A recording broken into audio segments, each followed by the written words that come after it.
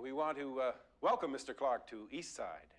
We've heard so much about you and tell you what we have done in anticipation of your arrival. Ms. Levias, your other vice principal, and I have appointed an executive committee to oversee certain areas where we have noted a need for improvement. Mr. Zarella, for example... You may sit down, Mr. O'Malley.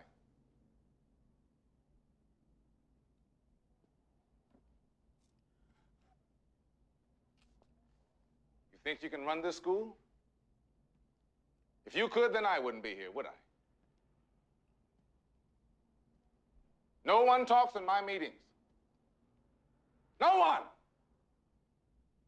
You take out your pencils and write.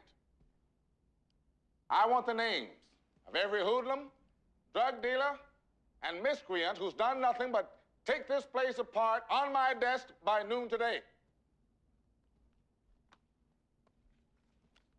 Reverend Slappy. Yes, sir. You are now the chief custodian, Reverend Slappy. You will scour this building clean. Graffiti goes up, it's off the next day. Is that clear? Yes, sir, the very next day. Detention students can help you. Let them scrub this place for a while. And tear down those cages in the cafeteria. You treat them like animals, that's exactly how they'll behave. This is my new dean of security, Mr. William Wright. He will be my avenging angel as you teachers reclaim the halls.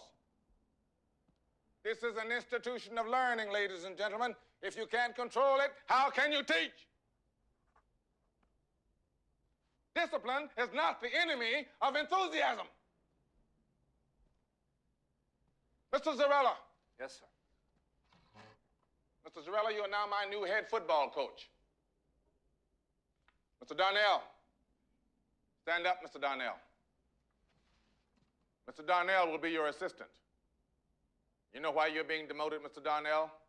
Because I'm sick and tired of our football team getting pushed all over the field. Thank you, sit down.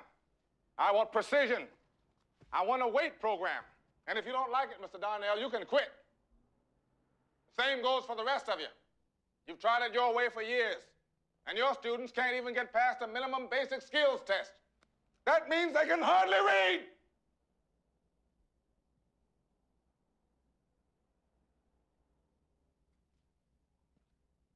They've given me less than 1 year, 1 school year to turn this place around, to get those test scores up, so the state will not take us over to perform the task which you have failed to do, to educate our children.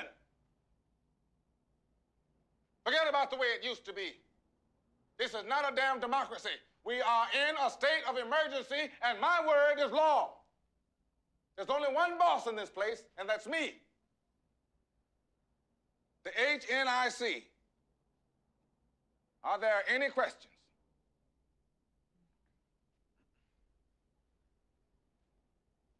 Mr. Wright?